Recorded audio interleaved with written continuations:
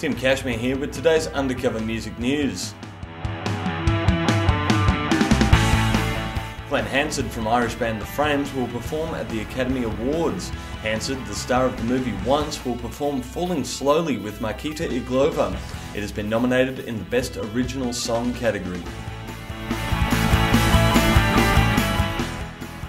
Jack Johnson has stopped Michael Jackson's 25th anniversary of Thriller from topping the charts in Australia and the UK. Thriller debuted at number 2 in Australia and number 3 over in England.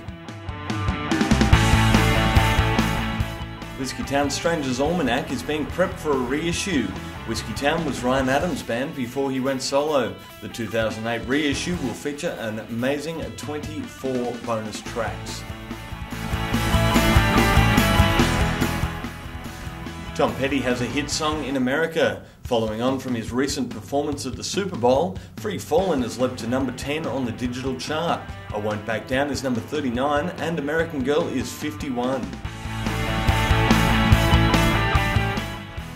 Maiden have topped the UK DVD chart with the long overdue Live After Death DVD.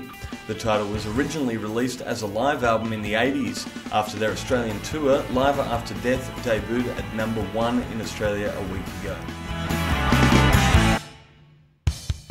Jimmy Eat World and Paramore have announced a joint US tour. Both bands are huge fans of each other. Hayley Williams of Paramore says Jimmy Eat World are the band that gave him the reason to play music.